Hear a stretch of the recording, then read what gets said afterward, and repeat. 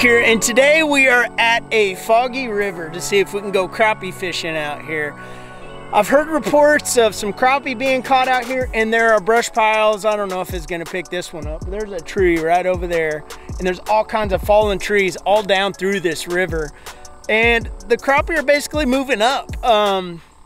There's some deep holes in here too that are really surprising. If you see how wide this river is, would you believe that there's 20-foot holes in here? It's crazy how deep of holes are in here. But these crappie are basically right where the bank's going up, usually right where that drop off is. Those brush piles or those trees are laying down over the water, and those crappie go up and sit right on the bottom of them.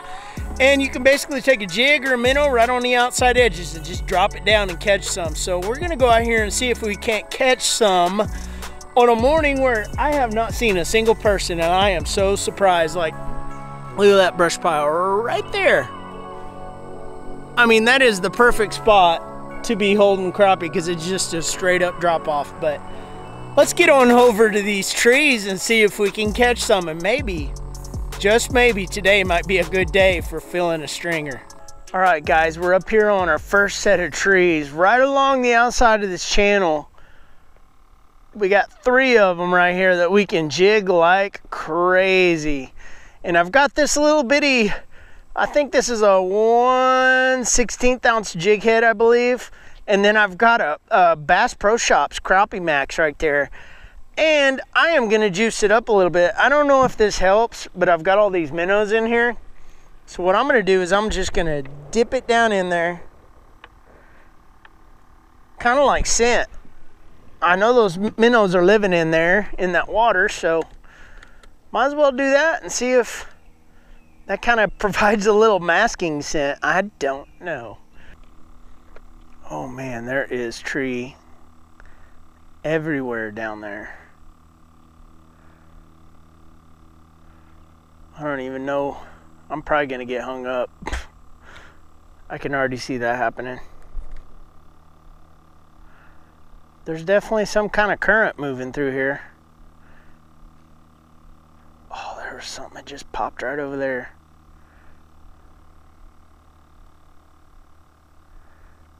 I would like to use a minnow in here, but oh, is that already a bite right there?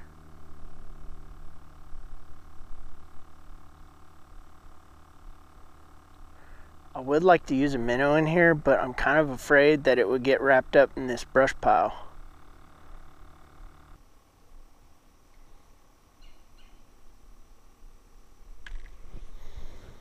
Yep, already hung up. Broke off.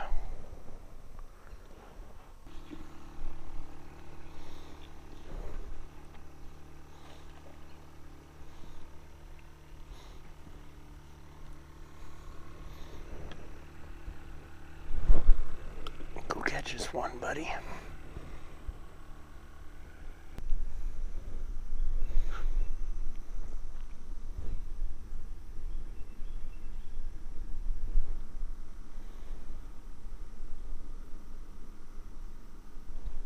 Got one right there.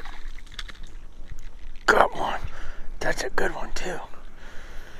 I got hung up and switched over to that color, and that puppy nailed it. Nice. That's a good one too. Yeah, big old fatty.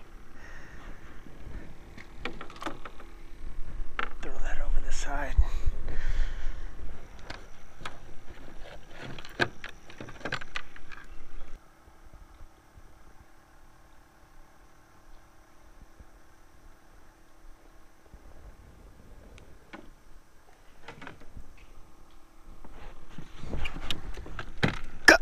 Got one on over here on the minnow.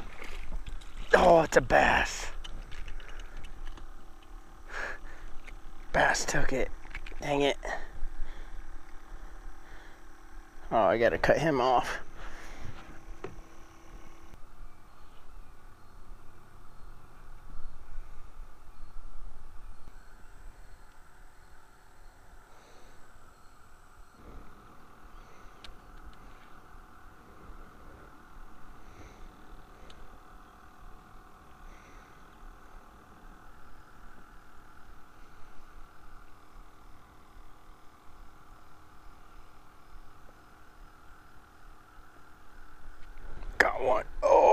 was a big old crappie. Oh my gosh. That was a big crappie. Dang.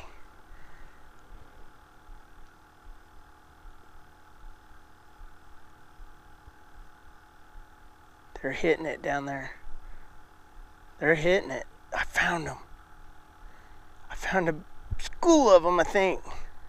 There's a bunch of fish down there. That I don't know if that was a crappie or not.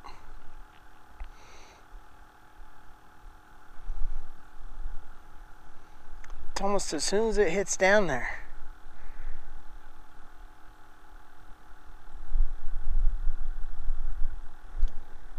Man, what is hitting this thing?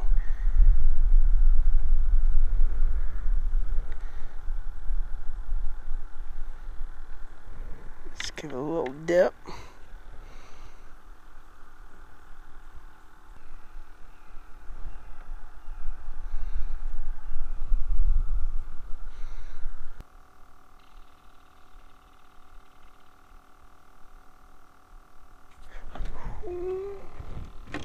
We got something right there. What we got? Big old crappie. Yeah. They in here. They wanted that minnow. Dang. How the heck am I gonna stay in place here? I'm gonna have to back off of them. That's exactly what I'm gonna have to do.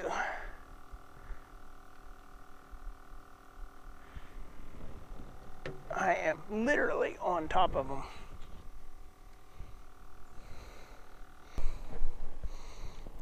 There's number 2. Let's get the board just to check.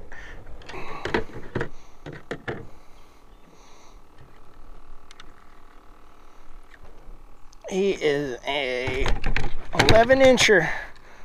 You flopper.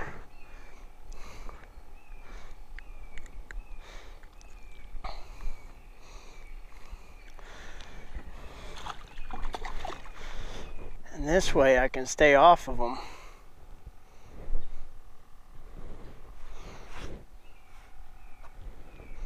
Because it seems like they're right on the edge of that tree right there.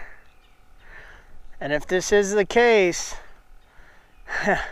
this might be a really good way of start getting into them without spooking them, and they might just stay as a school.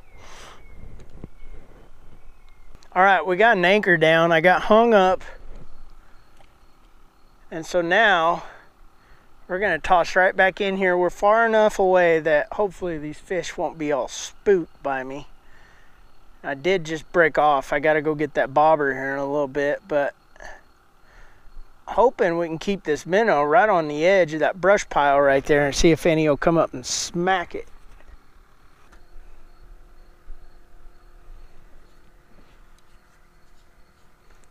Oh, bobber down, bobber down, bobber down. Oh, is that a big one? Oh, bass. Dang it. Thought that was a big old crappie. Man. It's been a grind out here today, guys.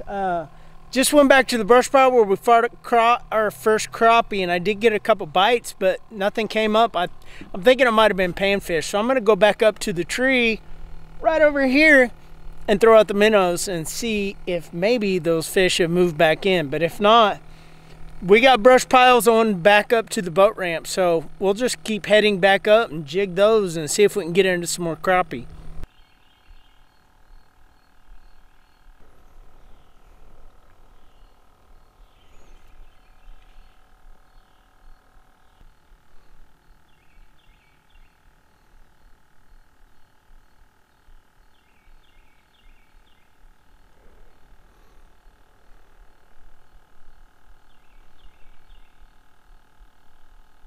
Well, I gave it my best shot out here on the river, and there's some good crappie in this river right here. I'm taking home 3. They're gonna be a little, you know, fish fry some night. It's only 6 fillets. It's not a whole lot, but I try to keep them as fresh as I can, but they're all in here in the cooler. So get them home, cut them up, get them ready in the freezer, and the boat came through and the minnows came through. But maybe I can come back out here and try it again with minnows. I'm not sure if these fish were exactly schooling and staying together, because it seems like when you would catch one is no more. And it's not like I was spooking them or, you know, making them take off. I don't know what was going on. If it was just individual crappie, I've never known them to be individuals and always be in schools. But I don't know. Let me know in the comment section, guys, what you think. Maybe, I don't know. It's kind of weird on the river this time of the year if they just haven't moved up into here yet from the main lake. But thanks for watching, you guys, and subscribe if you haven't already. Like this video if you liked it, and I'll see you guys in the next one.